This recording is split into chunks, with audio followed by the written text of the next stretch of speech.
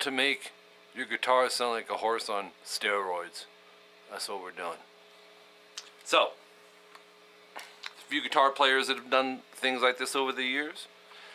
And there's a couple ways to do this. If you get the wrong harmonic, it's not going to sound as good. And where I'm hitting it is kind of a tough spot. So, type of pickups you use will play into this.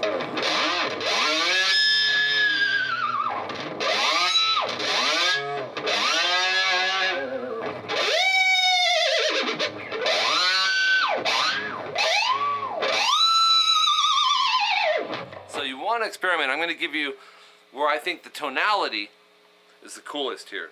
If we do natural harmonics, the most pure, easiest spot for a natural harmonic is frets 5, 7, and 12, and that's where you lightly press above the fret wire, pick, and then remove the finger.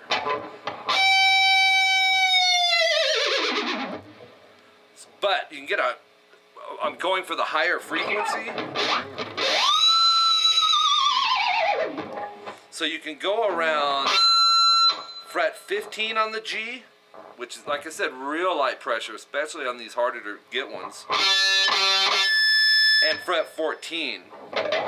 A nice way to do it is to swoop the whammy bar up. So you'd have the whammy bar down from the beginning. Pick, bring the whammy up to pitch. See, I've got it on the tips of these 3 fingers. Once I get it up to pitch, I do these quick jolts as I'm pressing the whammy bar down this way. So you want to keep it going down. Like, whoa, trigger.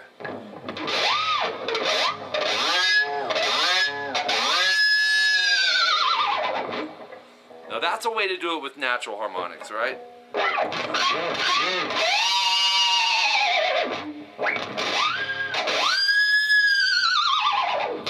Okay, fret 2 and fret 14 are the octave, or the fret-wise and note-wise, that's the octave, so you can get the same harmonic frequency.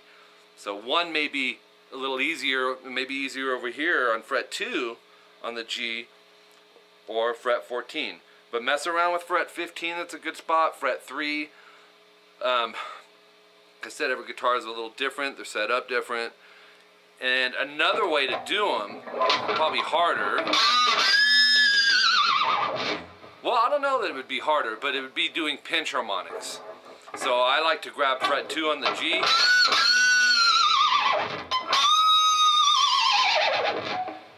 And pinch harmonic the horsey out of it. And then when you finish something like this, you want the impact of this horse on steroids. You want to stop the notes with this hand, or both, or shut the volume off right after.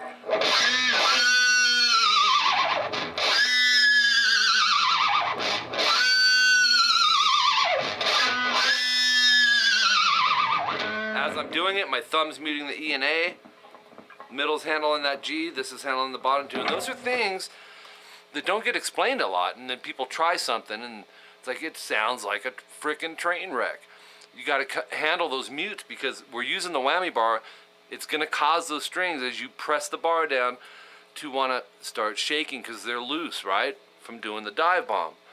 So we want to have all our bases covered around our target note, which in this case for the horse on steroids, it's the G that we're using. Experiment, like I said, the concept I want you to get used to. I've found that on the G string there seems to work the nicest for this type of thing. So take your time with it. That is how to make your guitar sound like a horse on steroids. Alright, be sure to subscribe to the channel, share, comment, and you know, I've had a lot of emails where people are saying, Mike, can you show us some of the tricks you do like randomly in your videos? So that's what got me thinking about this. So this shout out goes to you guys, as does the cough. If you're interested in private lessons, hit me up. I teach on Skype. Email is rockinguitarlessons@hotmail.com. All right? And I also offer CVT and CT lessons. Those are personalized, custom lessons. Very, very detailed. For more information, check this channel. Check my website, rockinguitarlessons.com. And read up about it, okay? So until next time, whoa, trigger.